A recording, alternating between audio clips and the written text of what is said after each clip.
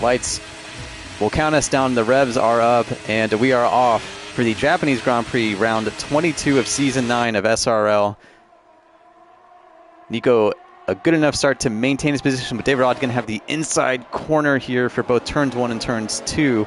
And then in the S's, we got to be very careful. This is not an overtaking opportunity, as you see everyone start to maintain the line. It looks like Juan Rivas went very wide there going into the S's. He had the outside part. The car is still drivable, but Juan Rivas losing a lot of time there.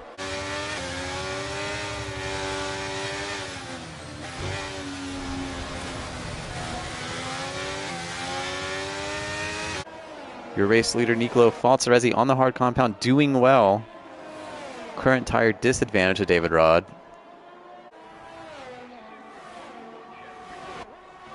Wilkes able to get the overtake done on Koivuniemi. That's going to be good for him. If he's got the pace, he doesn't want to be stuck behind Koivuniemi while Jenson Randall is making his way through the grid.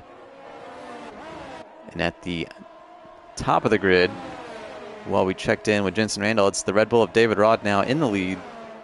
Medium compound coming around Dunlop here. It's Nicolo Falzaresi able to get the overtake done on the DRS straights going into turn 1. Jenson going side by side with George Wilkes. He's going to get it through Casio. Another overtake for Jenson Randall, and he's going to have DRS. So well done for Jenson Randall. Sandro Doulis also with DRS. So well done for Sandro Doulis to decrease the gap to Nicolo Falzaresi and David Rod in front of him to regain DRS. That might be the first time Sandro Doulis has had DRS in this race. Jenson really getting the slipstream. Is he going to try and send it around the outside? He will. Sandro will allow that to happen. Jenson Randall up into P3. So if you're David Rod and Nicolo Falzaresi, you now see that green behind you. You're going to want to be careful as the Alpine of Max Mulder. See the ghosted even Brito going to the pit lane. So perhaps something between those two happening. And a safety car.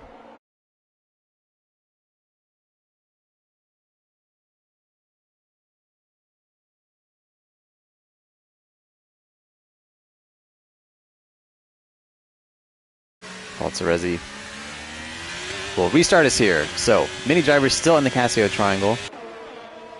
But a great restart for Jenson Randall, who is already side by side with David Rod. Both of them right on the rear wing of Nicolo Falzaresi. Rod and Jenson Randall side by side through turn 1. Jenson Randall going to get the overtake done. Nicolo Falzaresi a 131. Now will George Wilkes take a look. Sandro Doulis defensive coming into turns 1 and 2. Which allows George Wilkes the opportunity to throw it around the outside.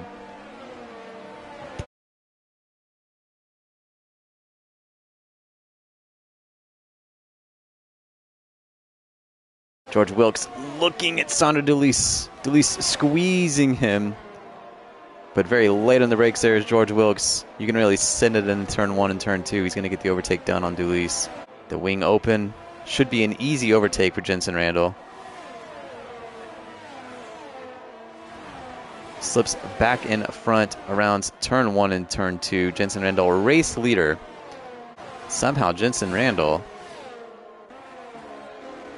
the gap doesn't tell the whole story usually, but he's side by side with Nicolo Falzaresi. He has DRS in turn 1, and he'll regain the race lead. So we are finding ourselves in a position where you may want to be in P2 on the penultimate lap. And quite a bit of cars off track. We're only able to see flashes. The Haas and Sauber of the two Spanish drivers, Noah Razo Abia and Enrique Perez.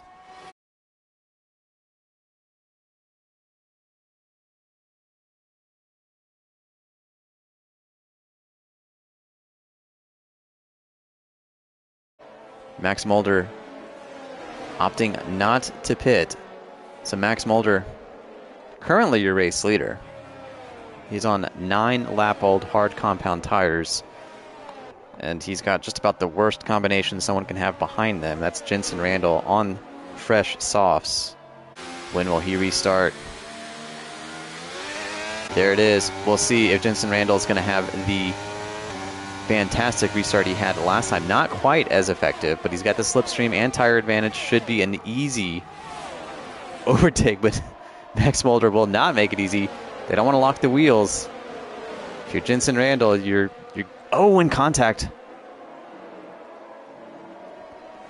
Well, contact between Jensen Randall and Max Mulder, and then Max kind of causing Nicolo Falzaresi to take some evasive action. That's only going to give Jensen Randall even more of a gap.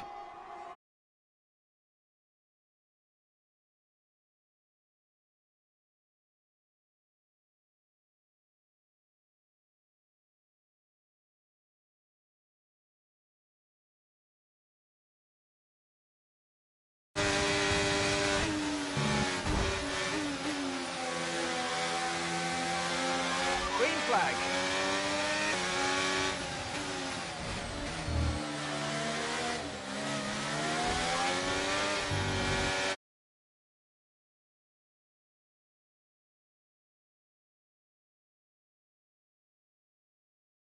Max still finding himself in P4, but Sandro Doulis getting the overtake done. Not sure if Max Mulder had took any damage from the contact or if it's just the old tires as he goes sideways and he takes the Red Bull of George Wilkes with him. Almost certainly another, yeah, of course, another safety car. Coming out of Spoon, you see the cars in front.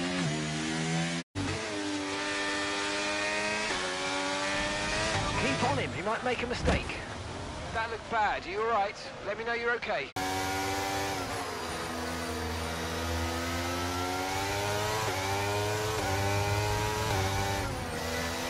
Safety car, safety car.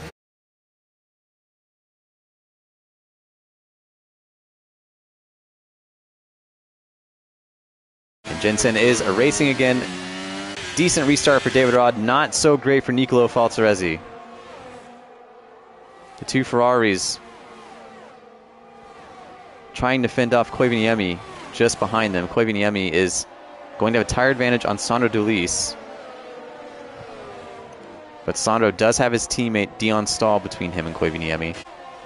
Koivuniemi looking to go around the outside on the hairpin.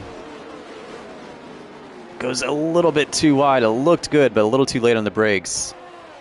Koivuniemi still wants that position. Turn 12 into Spoon. He's going to have the racing line, but he does have to afford Dion Stahl space. I thought having a good restart there.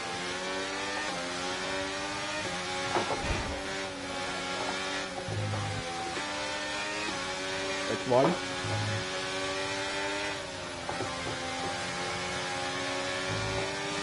It's two.